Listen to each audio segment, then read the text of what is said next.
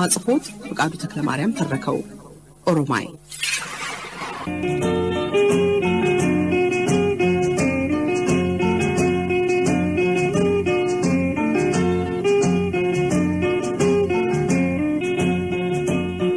ስዕላይ ተወራጨና ያጠፋሁትን ያህል ለመካስ ዝግጁ ነኝ ኃጢያተኛው ተመልሷል ከእንግዲህ ወሳኙ ነገር ለመጪው ጊዜ ነው ያለፈው አልፏል ብሎ ወደኔ መጣ ሰለሞን አስተዋወቀን ፎቶግራፍ እንደሚያነሳሰው በጣም አተኩሮ ሲመለከተኝ ከቆየ በኋላ ለምንድነው ወደው ገብ ይያላችሁ መጣሩ እኛ ውሾች አይደለንም ሰዎች ነን በእውነት እኛ ከበረሃ የተመለስን ሰዎች ሁኔታ ያሳዝናል የወንበዴዎች የውስጥ ደጋፊዎች በየመንገዱና በየቡና ቤቱ ሲያዩን ይተፉብናል ወንበዴዎች በራዲዮ ጣቢያቸው ከሃዲዎች ፈሪዎች ራስ ወዳዶች ይሉናል መንግስት ደግሞ ምንም እንኳን ምረት ቢያደርግልንም ሙሉ እምነት የሚያሳድርብን አይመስልንም እናንተ ጋዜጠኞች ይባስ ብላችሁ ወዶ ገብ የሚል የውሻ ስም ትሰጡናላችሁ ምንድነው እንዲህ አይነት ነገር እንዴ አንዴ የከዳ ሁሉ ጊዜ ከሃዲ ነው ያለው ማን ነው ሌላ ስም እንፈልጋለን አዎ ቶሎ ብላችሁ ብትለውጡት ይሻላል በረህኛ እንዳንላችሁ አውሬ አይደላችሁ ሰርጎ ገብ እንዳንል ደግሞ አይሆንም በሰላም የተመለሱ እንዳንል ሰላማዊ መሆን በተግባር መታየት አለበት መላያጣ ነገር ሆኖብን ነው እኮ አልኩት ድንገት በጥፊ እንደተመታ ሰው ከዋለ ምን እንዳስደነገጠው አልገባኝ ሐሳቤን ዘልቆ ለማየት የሚሞክር ነበር የሚመስለው ትክ ብሎ አይናይኔን ሲመለከተኝ ቆይቶ ምን አልክ አለኝ ስቀልድ ነው ምን አጠፋው መልስ አልሰጠኝም በትናንሽ አይኖቹ እንደ መርፌ ወቅቶኝ ወደ ሶስቱ በረሃኞች ሄደ ኮሎኔል በትሩ ተሰማ ጀርባዬን ነካ አድርጎ ምን ብትለው ነው የተቆጣው ብሎ ጠየቀኝ መቼም ያንን ደስ የሚል ፈገግታውን በምሽት ከሚያበራው ፊቱ ላይ ለጥፎ ያየ እንዳላየ ሆኖ የሰው ስሜትና ሁኔታ ማጤን ልምዱ ነው ኮሎኔል በትሩ የሆነችው ነገር አታመልጠው አንጎሉ እንደ መዝገበ ቃላት ሁሉን ነገር ይመዘግባል ከንፈር የማንበብ ችሎታ ሳይኖረው ይቀራል ወዶ ገብ ከማለት ሰርጎ ገብ ማለት ይሻል ይሆን ስላልኩት ነው ለምን እንዲህ አልከው ልጄ ቀልዴን ነበር ምን ነው ጠየቀኝ እንዴው ነው ይልቅ ከሱ ጋር የመጣችው ልጅ አይኗን ጥላባለችና ሂድና ጫውታት ሴት አትቀርቡ ብለህ የለም እንዴ ይልቅ እድል አያመልጥ ብሎኝ ሄደ ምን አለበት አልኩና ወደ ልጅቷ ሄድኩ የወንዶችን ወንዳ ወንድ ንግግር መስማት አሰልችቶኝ ነበር ለውጥ አይከፋም ምን ነው ብቻሽን ቆምሽቱ ምን ትጠጃለሽ ምን ላምጣልሽ ቢራ በስፕራይት የጥያቄ ፊት አሳየኋት በቢተር እሺ ቢራ በስፕራይት ሲጠጣ ግን አይቼም ሰምቼም አላውቅም ጽቡቅ መስጠይዩ አለች ስትናገር ጠጉሯ ይነሰነሳል በጠጉሯ የምትናገር ነው የሚመስለው እወኒ ጽቡቅቲ ቆላ አልኳት ትግርኛ ትዛረብ ዲካ እወ ቁሩብ እስኪ ሃበል ሃ እስኪ አበል አ ትግርኛ አትችልም አባቴ ይሙት አለችኝ የሳቀች ጥርሶቿ ታይተው አይጠገቡ የውበት አምላክ በጥንቃቄ የደረደራቸው የቀይ ባህር እንቁዎች ይመስላሉ ይሄ ጉሮሮ የሚፍቅ ቋንቋ መጓጉጥ ነው አልኳት እንጥላችሁ ስላልተቆረጠ ይሆናል እስኪ መቶ በይ ሞቶ እስኪ አንተ በይ አንተ አንቺ ማማርኛ አትችም አባቴ ይሙት አልኳትና መጠጧን ላመጣላት ሄድኩ መጠጧን ይዤ ስመለስ ሰለሞን በትረ ጊዮርጊስ መንገድ ላይ ያዘኝ የተበሳጨ ይመስላል ምን ሆንክ አልኩት በየደቂቃው ነበር የቴሌፎን ጥሪ የሚደረግለት ያሳዝነኛል ይበሳጭ እንጂ ድካም ፊቱ ላይ አይታይ የመጽዋ ፌስቲቫል ኮሚቴ ነው የሚያስቸግረኝ በ4 ሰዓት ይጠብቀኛል አለኝ ከእንግዲህ ልብህ እንዳይቆም ብቻ አልኩት ጉርጉሱም ላይ 2 ትኩሎች ለመስራት ፈልገው ሳርና እንጨታቸው ተቸግረዋል እኔም የሰጠኋቸው ጊዜ በጣም አጭር ነው 24 ሰዓት እየሰሩ ናቸው አለ ታዲያ ሳርና እንጨት ከየት ታመጣለህ ከጠፋ ለምን አይቀርም መሰራት አለበት ከየትም እንፈልጋለን ባይሮፕላንም ቢሆን ከየትም እናስጭናለን አለ በጽኑ መንፈስ በልብርታቱን ይስጥህ ይሄን መጠጥ ለዚያች ልጅ ላድርስ። ጋዜጠኛ በደረሰበት የህዝብ ግንኙነት መኮንን ነው እኮ። ጎሽ አስተናግድልኝ አለ። ቴሌፎን ይጮህ ነበር። ቴሌቪዥን መክፈት ይፈቀዳል አልኩት። ምን ፕሮግራም አለ? የኔ። ስለምን? ስለ አስመራ። መቼ ሰራው? ዛሬ ጠዋት እንደደረስኩ። ከመቼው ደረሰልህ ልጅ? ይቻላል፣ እኔም ለማየት ፈልጋለሁ ብሎኝ የቴሌፎን ጥሪውን ለመቀበል ሮጠ። ቤቱም ውስጥ እንደሮጠ ነው። መጠጧን አመጣሁላትና ራይ ትግርኛ ከትምህርት ነኝ። እሺ እምባር ጸጋዬ ኃይለ ማርያም እባላለሁ አልኳትና መጠጧን ቀምሼ ሰጠኋት። እውነትም ጥሩ መጠጥ ነው።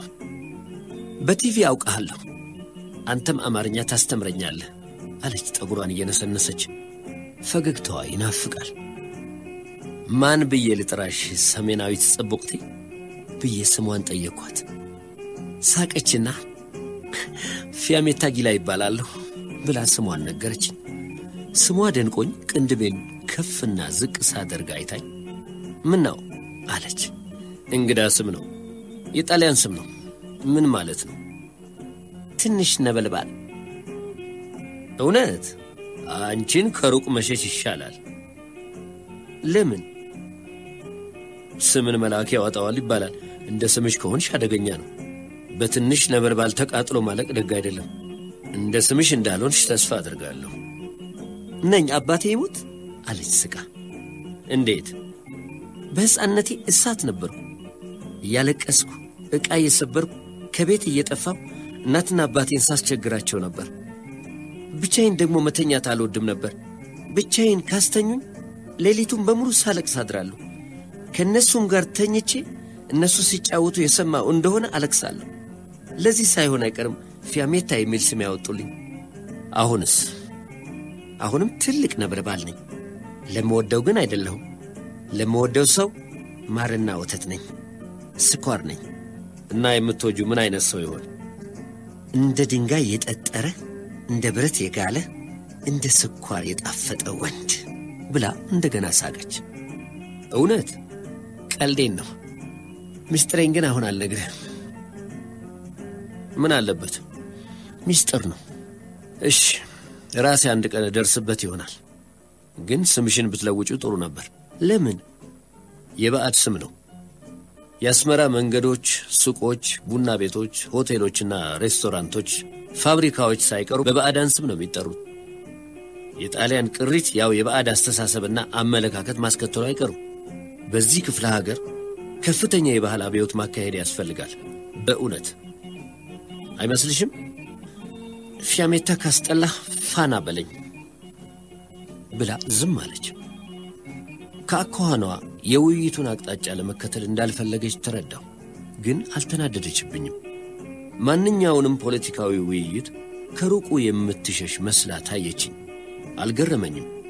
የክፍለ ሀገሩ ሰው ሁሉ ከፖለቲካዊ ውይይት የመሸሽ ዝንባሌ ያለው። ምናልባት ሰልችቶት ይሆናል ወይም በፍርሃት።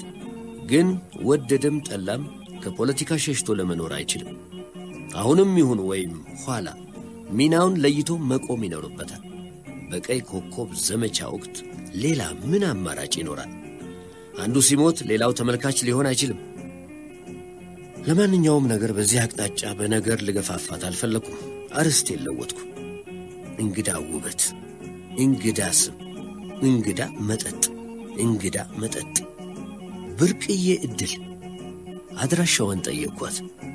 ያለምንም ማመንታት የቤትና የቢሮዋን ስልክ ቁጥር ሰጠችኝና ፈጣና አባቴ ይሙት አለች። ሕይወት ቆማ አትጠብቀንም። የዚህ ግርግር አባል ነህ? እንግዳ ጥያቄ። ግርግር አልሽው? ታዲያ ምን ይባላል? ከተማው ፍጹም ተረብሿል በስነ ስርዓት ብላ ሌላ ጥያቄ ልታቀርብልኝ ስትል ስዕላይ ድምፁን ከፍ አድርጎ ፍትዊ ወዲ በርሄ ያደረገኝን ላሳያችሁ አለና ኮቱን አወለቀ። ክራቫቱን ፈታ። ሰደርያውንም አውልቆ ጣለ። ምን ሊያደርግ ይሆን በማለት ሁላችን ተንጋግተን ወደሱ ተጠጋን። ጭቅጭቅ ይዘው ነበር። የሸሚዙን ቁልፎች ፈቶ ሲያበቃ ሸሚዙን ወደ ላይ ገለበጥና ጀርባውን አሳየን።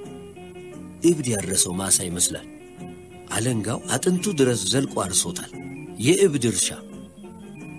ሸሚዙን ቆልፎ እያስተካከለ ጀርባዬ ላይ ያያችሁት ጠባሳ የጀብሃ ተራማጅነትና ሰብአዊነት ምልክት ነው አይደለም ወዲ በርሄ ብሎ ሰደረያውና ኮቱን ደርቦ ሲያበቃ ክራባቱን አጥልቆ እያስተካከለ ቆሞ ያስገረፈኝና የገረፈኝ ወዲ በርሄ ነው።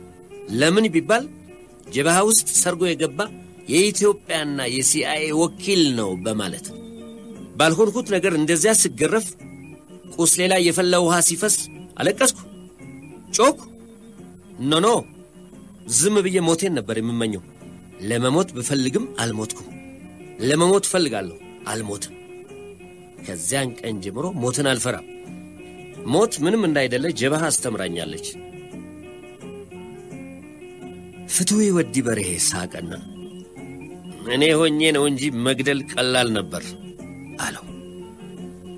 ለሰብአዊነት ከፍ ያለ ምስጋና አለው በታላቅ ምጸት። ፍቱይ ነገሩን በቀላሉ ለመሸኘት ፈልጎ አየሩን በእጁ ገፋና ለማንኛውም ነገር ማንነትክን በውድም ሆነ በግድ ማረጋገጥ ነበረብን። ያንድ ድርጅት ህልውና ቀልድ አይደለም፣ ከሰርጎ ገቦች መጠበቅ አለበት እና አንተ ደግሞ በጣም አጠራጣሪ ፍጡር ነበርክ ሲል ስዕል አይተቆጣና ማን እኔ ወዲ በርሄ አለ። አዎ ወዲ በርሄ አለ ፍቱይ ፍርጥም ብሎ።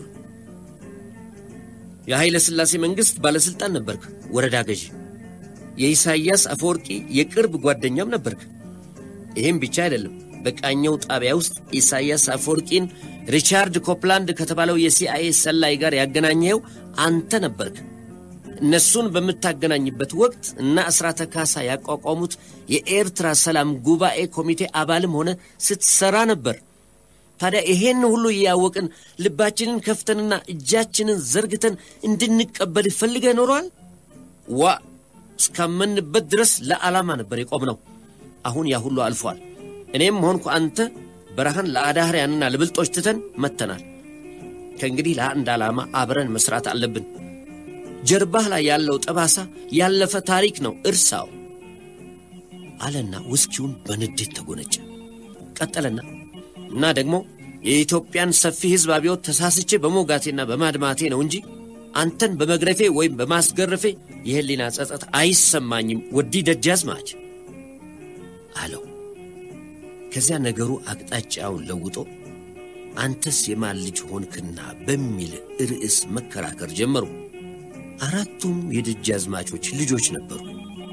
የሚገርመው ነገር አባቶቻቸው የአራቱም አባቶች የታወቁ ዩኒየኒስቶች የነበሩ መሆናቸውን ከጭውውታቸው ስረዳ እነዚህ የአባት አጥንት አስለቃሾች ከምን ላይ በቀሉ የሚል ጥያቄ መጣብኝ እና ለምን እንዲያውም ኢትዮጵያ ወይም ሞት የተባለውን የማህበር አንድነትን ዘላለም መፈክር በመጀመሪያ ያወጡት የስዕላይ አባት እንደነበሩና በኋላ ልጆቻቸው ይህን ክቡር መፈክር ጥለውና ረግጠው ኤርትራን ከኢትዮጵያ ለመገንጠል ወደ በረሃ ሲገቡ በዚሁ ሁኔታ ተበሳጭተው በልብ ህመም በድንገት የመሞታቸውን ወሬ ስሰማ አዘንኩ።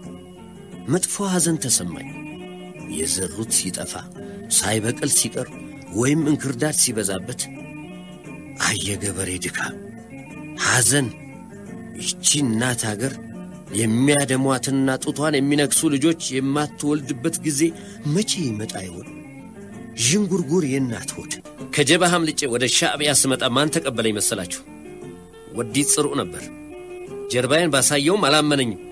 በውንብድና ዓለም ውስጥ መተማመን የለም። የቆም እስረኛ ሆኜ ለአንድ ወር ያህል ምርመራ ላይ ቆየው። ከዚያ ምን አደረገኝ መሰላችሁ? ወደ ቢሮ ወስዶ ኪስህን አራግፍ አለኝ። ያለ የሌለኝን ነገር አራግፍኩ እና ይህ የማን ፎቶግራፍ ነው ብሎ ጠየቀኝ። የእናቴ አልኩ። ከዛሬ ጀምሮ ያለ ሻዕቢያ እናት የለህም ብሎኝ የእናቴን ፎቶግራፍ እፊቴ ቀዶ ጣለው። ይህችስ ማን ናት? ፍቅረኛዬ አልኩ። ከዛሬ ጀምሮ ያለ ሻዕቢያ ሌላ ፍቅረኛ የለህም ብሎ ፎቶግራፉን ቀዶ ጣለው። ያንገቴን ወርቅና የጣት ቀለበቴን ወስዶ ያለ ሻዕቢያ ሌላ ጌጥ አያስፈልግም አለኝ። ከዚያ ጫማዬን ልብሴን ወስዶ ለጫማ ሸበጥ ለልብስ ጆንያ ብጤ ሰጠኝ። እንጨት ያስፈልጠኝና ቂጣ ያስጋግረኝ ጀመር። ገላ መታጠብ ልብስ መለወጥ የለም ማከክና መቅመል ጀመርኩ የቁም ሞት መሞት ነው ማንንም ምንም የመሆን ስሜት በላያችን ላይ ማደር ጀመረ ካንድ ወር በኋላ ለወታደራዊ ስልጠና ተወሰድኩ ወዲ ጽሩ እንደ ጣዬ ከተለኛ ወታደራዊ ስልጠና ሞትን ያስመኛል የተወለዱበትን ቀን ያስረግማል ያለ ውሃ ያለ እህል ከቦታ ቦታ ለሳምንት ለሁለት ሳምንት ዝም ብሎ መጓዝ አለ በፀሐይ በዝናብ በጨለማ በቀን መጓዝ እየሄዳችሁ እንቅልፍ ወስዷችሁ ያውቃል እንቅልፍ ይዞኝ ብዙ መንገድ ብዙ ቀን የተጓዝኩበት ጊዜ አለ እና ጓደኞቼ ካጠገብ ተለይተው ሲወድቁ ታያለ አታነሳቸው ራስክንም መሸከም አትችልም ለጅብ ጥላቸው ትሄዳለ ሞታቸው ያስቀናሃል ስለሞት ብቻ ነው የምታስበው ግን ነፍስህም አትወጣም ትተናነቃለች እና ከዚያ አንድ ቀን እስረኞች ወደሚረሽኑበት ስፍራ ትወሰዳለ ራስ ጉድጓዱን ትቆፍራል ራስ ሰውየውን እንጨት ላይ የፊጥኝ ታስራል እና አይኑን ትክ ብለ እይትባላል ታየዋለ ግልግል ነው ሞት ይሻለዋል ትላል አንተ መሞት ነው የምትፈልገው ግን አትሞትም እና በሳንጃ ውጋው ትባላል አሰልጣኞች ስሜትክን ለማየት አይንህን ይመለከቱዋል ይመዝኑዋል እና አይንህ ያየ የፊጥኝ የታሰረ ሰው ትገድላለ አፈር ታለብሰዋል ሞት ምንም አይደለም ከዚያ ሰው አትሆንም በቃ ለመኖር ትገድላለ አይደለም ወዲ ጽሩ ነገሩን ያጋነነና በንቅናቄ ያስደገፈ ሲገልጽ ልክ የወጣለት የመድረክ ተዋናይ ይመስል ነበር ሁላችንም አፋችንን ከፍተን ነበር የምንሰማው ፊያሜታን ረሳዋት ሞት ይርሳኝ